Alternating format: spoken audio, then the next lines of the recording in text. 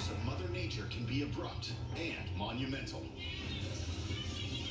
Terrified tourists capture the moment that a catastrophic 7.8 earthquake hits Bhaktapur, Nepal in April 2015.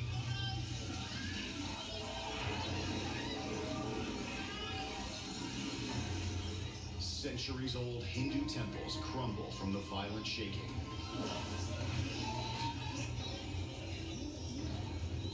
There's no safe place to go, and these things start collapsing around you. When the earth moves this much, it almost acts like a liquid instead of like a solid, and most of the buildings just can't handle that type of motion.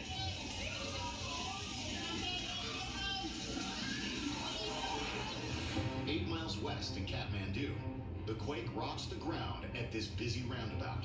You can see everybody's trying to scramble and get in the middle of the road. They're trying to get away from the buildings because in this particular circumstance, you don't have very sturdy buildings, and a lot of those are going to be coming down very hard and very fast.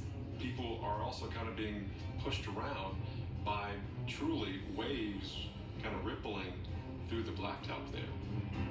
A monument collapses into the road, narrowly missing cars. After 50 seconds, the earthquake is finally over.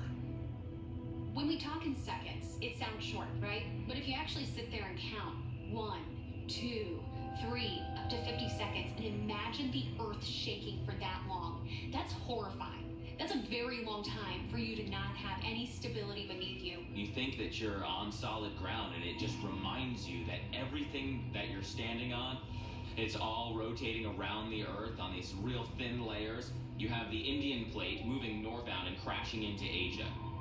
That first plate slips dramatically and plunges several inches to several feet, and that movement jolts everything around. This drop is what creates some of the world's largest earthquakes.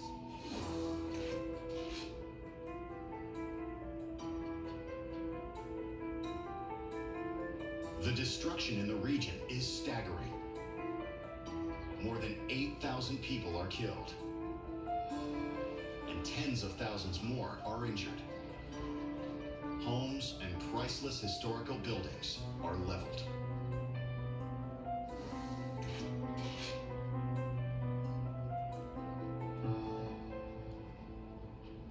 This is catastrophic. When this is your hometown and your house and your temple and your monuments, it's heartbreaking to see something like this happen. It takes a long time to repair the infrastructure after an event like this.